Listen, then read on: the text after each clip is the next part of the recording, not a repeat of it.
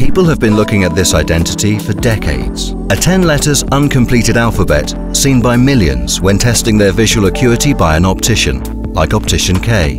Louise Sloan created these letters in 1959 as a successor to the Snellen chart, produced 100 years before that.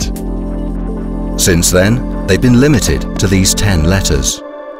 Up until now, we based the typeface on the same 5x5 grid as the original optotype letters and completed the full alphabet, including numbers and special characters. We optimized and fine-tuned all characters, finalizing the work that was started decades ago, making it a fully functional typeface.